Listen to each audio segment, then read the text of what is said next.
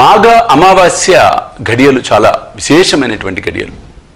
అందులో ఆదివారం నాడు వస్తుంది. చాలా చాలా విశేషమైనటువంటి స్థితి, గొప్ప శక్తిని పొందగలిగే అవకాశం ఉన్నటువంటి ఘడియలవి. అందులో మనం రక్త పుష్ప కారీష హోమాన్ని జరుపుకుంటూ ఉన్నాం. ఏమిటి రక్త పుష్పం, ఏమిటి కారీష హోమం? రక్త పుష్పం అంటే కరివేర పుష్పం. అది భయపడాల్సిన పని. ఆ పుష్పం ఎరుపు రంగులో ఉంటుంది కాబట్టి, రక్తపు రంగులో అంటే ఎర్రగా ఉంటుంది, బ్లడ్ రెడ్గా ఉంటుంది కాబట్టి ఆ పుష్పముతో చేయటం అనేది జరుగుతుంది. అది విశేషమైనటువంటి ఫలితాన్ని ఇస్తుంది, డౌటే లేదు అందులో. ఎందుకంటే అగ్నిహోత్రుడి ద్వారా ఆ పుష్పాలను కారీషం అనగా ఆవు పిడకలను ఆవు నెయ్యిలో తడిపి వీటితో కలిపి చేసే హోమము దివ్యమైన, అద్భుతమైన, విశేషమైన ఫలితాలు వస్తాయి. నరదిష్టి, నరఘోష, ఏడుపు, ఈ భయం మనకి చాలా ఎక్కువ అవుతుంది మధ్య. ఇది ఎక్కువ తగులుతుంది మనకి. ఎదుటి వాళ్ళు ఏడవటం, లేదా ఏదో ఒక మాటలు అంటాం, ఒక వస్తువు కొంటే విమర్శించటం, డిసప్పాయింట్ చేసేయటం, ఇది చాలా మందిని నేను చూస్తున్నాను నా దగ్గరికి వస్తున్న వారికి. కాబట్టి నరదిష్టి, నరఘోష,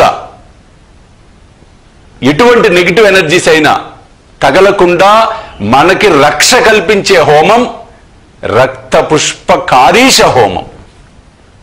ఇది నిజంగా అత్యంత అద్భుతం, అత్యంత శ్రేయోదాయకం, అత్యంత శుభప్రదం, అత్యంత ఫలప్రదం. ఎందుకు అంటే ఆదివారం నాడు వస్తుంది, అది కూడా మాఘ అమావాస్య, అది కూడా శివరాత్రి తర్వాతే వెంటనే ఆ శివ సాయి నాథుడికి ప్రీతికరమైంది. కాబట్టి అవకాశము ఉన్నవారు, అవసరము ఉన్నవారు ఇది వదులుకోకండి, వదులుకోకండి. మరల ఈ ఘడియలు కలయిక వస్తుందో రాదో తెలియని పరిస్థితులు చూడండి.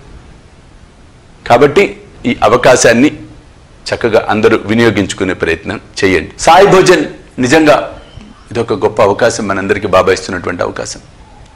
నాకు చాలా సంతోషంగా ఉన్నది ఏంటంటే, వాళ్ళు జనరల్గా ప్రపంచం తీరు మనం విమర్శించటం ఏం కాదు, పరిస్థితులు అవి. ఎవరైనా అలా కోరుకుంటారు.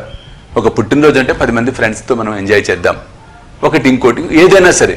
కానీ మన సాయి సర్వస్వం కుటుంబంలో ఉన్నటువంటి కుటుంబ సభ్యులందరూ ఎప్పుడెప్పుడు మాకు అవకాశం వస్తుందా, ఎప్పుడెప్పుడు మాకు ఇంత ఒక అకేషన్ వస్తుందా, దాన్ని పురస్కరించుకొని సాయి భోజనంలో పార్టిసిపేట్ చేయాలని సంకల్పించుకున్నారు.